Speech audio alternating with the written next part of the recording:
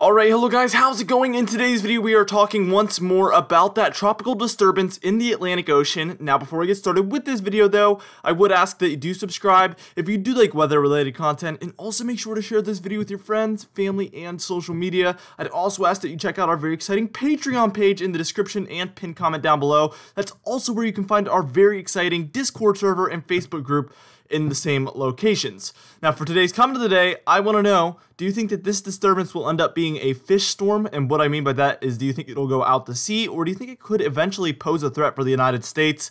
Let me know in the comments down below, and I'll be picking one of those for tomorrow's video. Let's get into this video, and we're taking a look at our 2-day graphical tropical weather outlook here from the National Hurricane Center.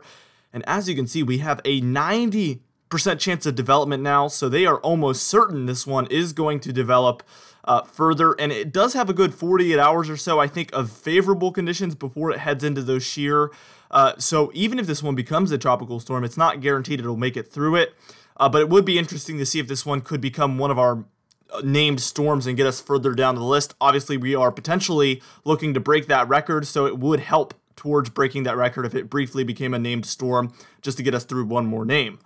Alright, now what we're going to do is we're going to move on and we're going to take a look at the 5-day graphical tropical weather outlook, which is going to tell us more about the track this one could potentially take.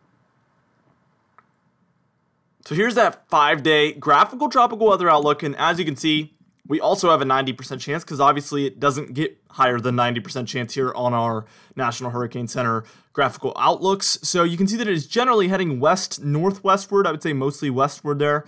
And it's looking to eventually go north of Puerto Rico now. That's kind of just what we're taking a look at. A south of Haiti, south of Puerto Rico track seems very unlikely at this point, although it is still possible. These models do get it wrong, obviously, this far out all the time, especially when the development is this early on. So here's our shear map. We showed this yesterday, but this is the updated map, obviously. And you can see our storm there. It's a white dot on the very right-hand side, the bottom right-hand corner, actually, of our map here. And as you can see, it actually is in those green areas, and it's going to stay in those green areas for 24 or 48 hours or so. And that's the favorable wind conditions. So this storm isn't going to really get eaten up by shear, but it is heading towards those red regions, and that's where it could run into some very major problems, obviously. So it does have a good window of time to develop further, so it's going to need to do it while it's in this green area. I hope that makes sense.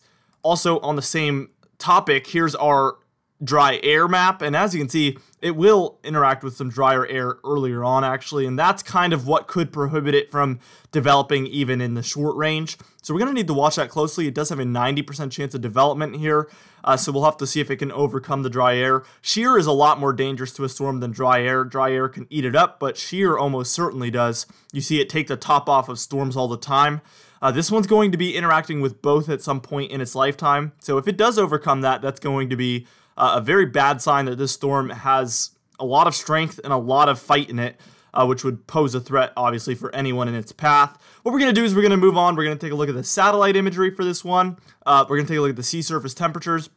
And then we're going to start getting into the spaghetti models, the intensity guidance, and then our direct weather forecast at the very end. Alright, now here we are taking a look at our satellite imagery, and as you can see, it's basically just a few thunderstorms. It's not really that good of a looking storm yet. It's going to need to get its act together very shortly if it wants to become a tropical depression or a tropical storm. Obviously, the National Hurricane Center thinks it does. I do as well. I think that it does have some, it does have some favorable conditions as far as wind. It does have the dry air it's contending with, but I think it has enough of a size to it where it's going to be able to keep that dry air out enough to develop a bit further, and I think that's why they're giving it a 90% chance of development. Also, these sea surface temperatures, well above average throughout most of the Atlantic, and a lot of people were saying, warm sea surface temperatures aren't enough to help a storm develop. I beg to differ, especially this year when it's this far above average, and I'll tell you why. Because we've been in a sinking air motion, which is bad for tropical development. We've had a lot of shear and a lot of dry air for all of our previous storms, and they've still developed into tropical storms, hurricanes. We've seen an above average amount of tropical storms despite the dry air, the high shear, and the sinking air motion. That only leaves one thing. that leaves the warm sea surface temperatures. That is the only reason we've seen as many storms as we have, and that's the only reason we've seen 2 hurricanes to this point, because the shear, the dry air, and the sinking air motion certainly was not helping these storms develop. It was only the sea surface temperatures. All right, now what we're going to do is move on and take a look at our spaghetti model guidance. All right, now here we are taking a look at that spaghetti model guidance, and as you can see, they have it going north of Puerto Rico, and actually a lot of them have it curving northward towards Bermuda. So as of today, these models are well on board with the out to sea, or fish storm is the nickname we have for it, solution, and that's very interesting. Obviously, it could flip back to where they kind of have it heading more further west, but I really think that this fish storm solution seems to be the more popular one. Let's go ahead and move on and take a look at our GEFS, which is our Gfs Ensemble model. And they have it heading towards Bermuda and then intensifying at that point. You saw before we have well above normal sea surface temperatures to the north up there. So this storm would have an easy time developing off the waters of Bermuda. Even though it's further north, it's going to move away from the shear if it does that, and it could develop even further than the models think. It could develop into a hurricane out there. It would be very interesting to see if something like that occurred. Obviously, very bad news for Bermuda there. So we will continue to track this one. Here's our GEPS, which is our Canadian ensemble model, and this one's just all over the place. Though it does have, if it heads further north, this storm developing further, just like the GEFS model did. Also, pretty much every single member here has a fish storm solution, just like all of our other models, so that seems to be the very popular model opinion. Let's go ahead and take a look at that intensity guidance, and this is from yesterday, the one I showed in yesterday's video. You can see only a few models had this one becoming a tropical storm. The majority had it not developing whatsoever. Now, as of this morning, it's a completely different story. A majority of these models have this one becoming a tropical storm. There is a couple that have it not developing into a tropical storm, but a very strong tropical depression. It seems like the popular opinion now is that this one will become a tropical storm and then drop off after about 4 days or so. So what we're going to need to do is just watch how these models progress. They could show this one being a little bit weaker, or they could continue to show it strengthening. It's going to be interesting to see how this one plays out. All right, now what we're going to do is we're going to move on. We're going to take a look at our La Nina, update you guys on that. We're going to take a look at our tropical weather outlook here from Direct Weather, and then we're going to get into the comment of the day and our Patron highlight of the day. All right, so here's that Nino 3.4 index, and again, this is where we measure our El Nino or La Nina, or what we call the ENSO region.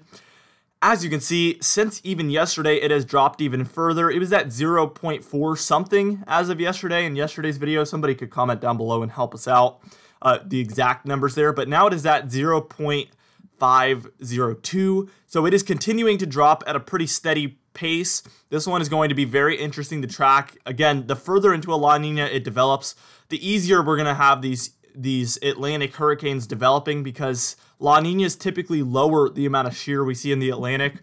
So we've been in a neutral ENSO for a while. The further this La Nina develops, the worse it's going to get for the hurricane season. That's why we think this hurricane season could be historic, or probably will be at this point. All right.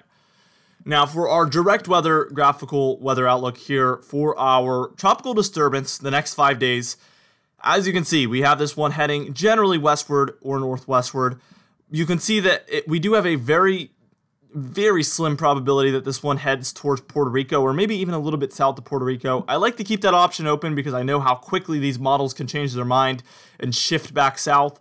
But we do have a very high probability of this one curving northward very early on in the development towards Bermuda, or possibly even east of Bermuda, which is very far out to sea. But obviously anything in between is possible. It is still possible this one could head towards the Bahamas or even the East Coast.